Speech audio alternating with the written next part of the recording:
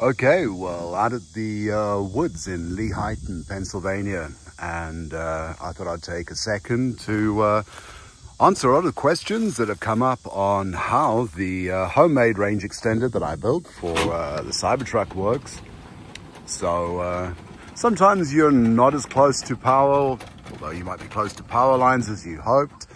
So this is a quick walkthrough on the functionality of the range extender. We'll talk through what's going on here.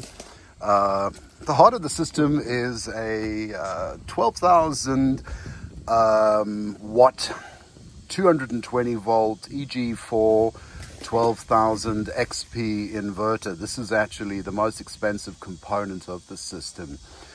Mated to that is a Tesla wall charger, and we'll get on to little backup chargers in a second.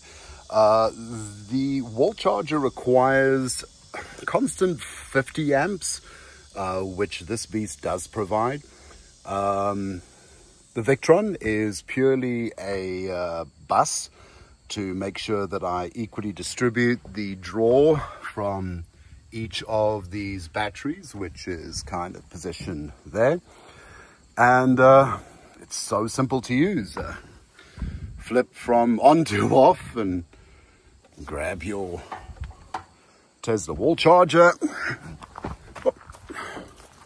and just like you do at home, plug in, inverter's kicking on, getting a green light, and let's go and see what type of charging we're getting. Okay. Let's turn the music down before we land up getting a copyright hit of some description.